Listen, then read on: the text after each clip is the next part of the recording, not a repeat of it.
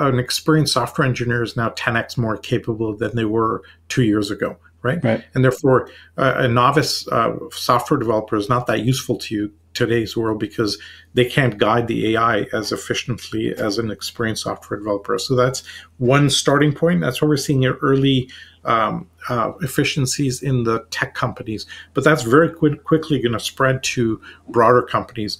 Just as a simple example, if you're, say, Air Canada and you're an airline, right? Just you have teams of accountants that are just trying to do month-end financial closings and quarterly closings and just trying to navigate general ledger reconciliation. All of that's going to be automated completely with AI over the next couple of years. In fact, the function of auditing will essentially be automated because it's just checking and ratifying that the balances line up. And that can be done by AI extremely effectively. The human being is just needed for exception handling. So I think over time, the next, say, 3 to 5 years, we'll see those efficiencies move from just the tech sector, broad scale into most organizations. And my prediction is in the next 3 to 5 years, you'll be able to run an organization for about a quarter of what you could today. And then over a period of 5 to 7 years, it's 10x cheaper than what you could today. What does this mean for the workforce? Is this something you've thought about? I don't know, like not every tech person who's really into AI has really thought about this. They're just like, I just want to build AGI and I just want to, create the greatest AI ever. But then you have the people going, well, what about everyone else if we replace all the jobs? Yeah. And there's a lot of debate on what's actually going to happen here. Generally, tech has not taken jobs. It generally creates more jobs. Curious how you think this plays out with AI, because obviously it's a little bit different than anything else we've seen before. I lean towards that angle a lot more. So Balaji Srinivasan from Coinbase has an interesting take on it. And he says AI doesn't start a task or end a task, but it's really good middle to middle, right? And so let's say you've got a customer service person. You'll have an AI handling easy customer service calls, but the minute a difficult customer or tricky situation shows up, you want to have passed to a human being as quickly as possible. Right? Now, what happens over time is that you have customer service, they're just doing a ton more of it because an AI can handle all the 80% easy stuff. And then the level 2, level 3 support needs can be handled by a human being. And they can do a lot more because they're not doing the grunt work of all the 80% stupid calls of, hey, I wanted a refund and it got lost. Can you check the order number status, right? All of that stuff can now be handled by AI and the human beings can do this. We have a really good, I don't know if you guys on your podcast have ever talked about the bank teller from the 1970s phenomenon. So in the 70s, when we created ATM machines, there was a whole bunch of hand wringing. What will we do with millions of bank tellers? They'll be wandering the streets aimlessly, causing social issues, et cetera, and all sorts of hand wringing about that. Because what will we do? Literally, because you can run a bank without very many tellers. What actually happened was the cost of running a bank branch dropped by about 10 times, and the banks created 10 times more branches, and the number of bank tellers has not changed at all, right? And we see this consistently. The other factoid I have is the countries with the highest robotics penetration in the world are Sweden, South Korea, Germany, and the countries with the lowest unemployment in the world are Sweden, South Korea, Germany, because there's just so much more work to do on increased efficiency, design thinking, problem solving, that human beings are going to take a long time. And as you very appropriately put, we invent a ton more job functions that didn't exist before. Right. And so web designer, today the big thing is prompt engineer, and all sorts of stuff will kind of emerge as people are caretaking the AIs to do stuff. We saw this in the agricultural revolution where you had human beings doing stuff, then we created machines that were 100 times more effective, and now you had human beings servicing the machines that did 100 times more work. And so I think that's the kind of outcome we'll see around all of this. Now, it's possible that you end up in an abundance world, and we talk a lot about what does this look like. For example, in a few years, we'll have energy abundance, right? And that has profound consequences for the human species. And so what do we do at that point? And I think that's just part of a continuum over history where if you went back 10,000 years ago, we're all working 20 hours a day in the fields just to put 3 meals on the table, right? We've shrunk steadily the amount of time needed to earn a livable wage, and that'll keep shrinking to near zero over time. Interesting. Yeah, I think I'm in that camp as well, where I think it's going to end up creating more jobs, at least for a certain period of time. Maybe down the road, as things get to, which we're going to talk about in a little bit, AGI or ASI or whatever we're calling it these days, maybe things can change. But I just think that probably we're going to create more jobs first before we Yeah, start losing jobs from it. Is my very much so is my view.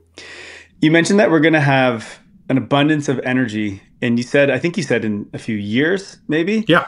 Talk to me about that. What do you mean here? I know energy is very connected to AI. For those listeners, like we talk about energy a lot because it's needed to power these massive data centers and compute, and we're building some of the biggest centers in the world because of AI, and so energy is very relevant. But why do you say that we're going to have unlimited or Well, we abundance? track the things we do for years have been tracking exponential curves, right? So Moore's law is the most famous doubling pattern every 18 months now for 60 years uninterrupted. That's kind of incredible. Ray Kurzweil made this observation that once you start an exponential curve and the price performance of some product or technology or service starts doubling on a regular periodic basis, that doubling never stops. Okay. Now, this is very hard to get your head around because you can't have infinite growth. It's got to level off at some point. And if you look at computation, the reason it's gone on for so long is that we've moved from vacuum tubes where you're doing doubling it in a certain way, then to relays, then transistors, now integrated circuits. And each of them a little S curve where technology takes off, accelerates, reaches its upper limits, but an information-based paradigm has you invent the next technology that takes it over.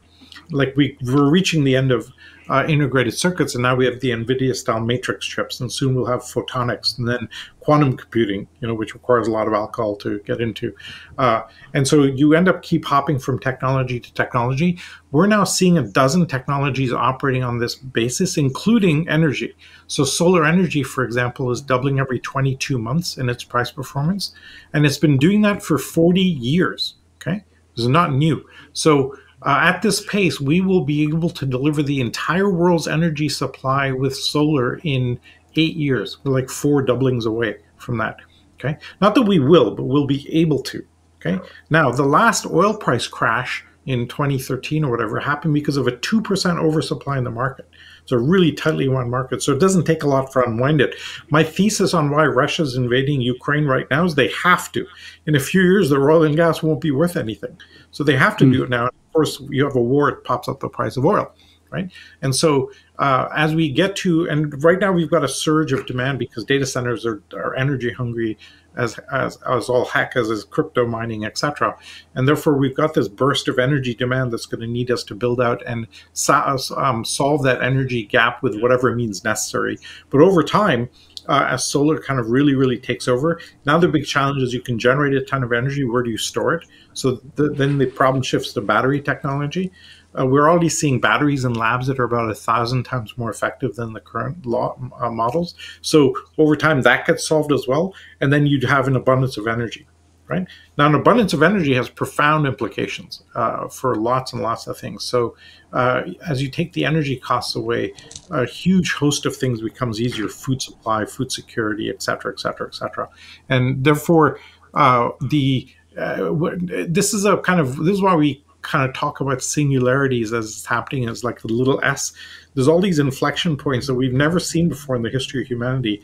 Energy has been scarce for the entire history of humanity, right? And it's going to soon become abundant, right? If, for example, in Chile, in South America, they're already generating so much solar, they're giving it to their neighboring countries for free. It's happening right now. So this is no joke. We're hitting negative oil energy prices in Europe during the summers, et cetera, et cetera. And so this is just going to keep propagating, and we're going to see more and more weirdness around this. This has huge implications. Like, for example, Canada, right? 40% of our exports are oil. Okay, so that's a big hit to the economy in just a few years, and that's a very big deal to be talking about. And it's not in the public discourse enough. Very interesting. You mentioned the word singularity. You also, I think, founded a company called Singular University. What's the name of it? Yeah, I'm the founding CEO of Singularity University, which is based at NASA in Silicon Valley. The main founders are Peter Diamandis and Ray Kurzweil. And so I've ran all the programs for like 7 years. So my secret superpower is if there's a lecture, lab, workshop on blockchain, I've heard it 60 times, autonomous cars 60 times, AI 60 times. So as my wife says, I can pretend to speak about anything now. And we looked at what are the technologies that have these doubling patterns and where are they intersecting? Because biotech, neuroscience, robotics, AI, 3D printing, solar energy. You have a dozen technologies now operating on that doubling pattern. And where they intersect, that's a whole other multiplier. Right? And so there's some pretty huge things happening, huge categories of products and services getting launched at the intersection of some of these capabilities.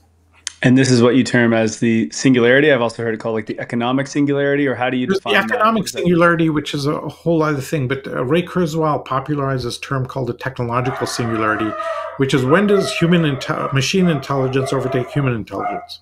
And at that point, you enter a totally different form of evolution that's information-based and technology-based rather than evolution, which is slow and messy and takes, millions of years. I kind of disagree with the concept a little bit, because what do you mean by overtaking? The minute I can prescriptively describe a task and AI is going to do it anyway. And my other beef is that we really don't know what intelligence is to talk about defining it very clearly. For example, there's about a dozen facets of intelligence. Okay, the IQ test measures two of them: the speed of thought processing and the ability to match concepts across frameworks.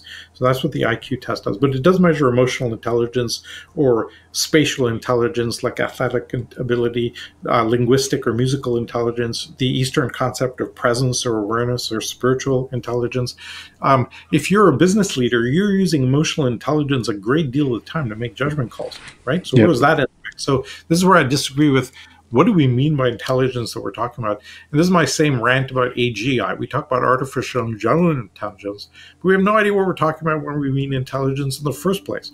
Now they're coining the term ASI, artificial superintelligence. Well, that makes no sense to me either. And some people say it's when an AI can do better than human at economic tasks, but that's the case already. Right, a autonomous a car is doing a much better job of driving than I can. Doesn't get sick, doesn't take coffee breaks, doesn't unionize, any of that stuff. Right. So, what do we mean by any of that? At last count that I saw, there are 14 different definitions of AGI. Okay, like so can we? So we're incredible to me. We're raising billions of dollars for a concept that we can't define, measure, or test. Want to stay ahead of the biggest technological shift in history? Subscribe now to get insights straight from the sharpest minds in tech and finance. Quick legal note, this show's for educational purposes only. Nothing here is financial advice. Investing always carries risk. Never invest more than you can afford to lose. Thanks for tuning in. See you in the next one.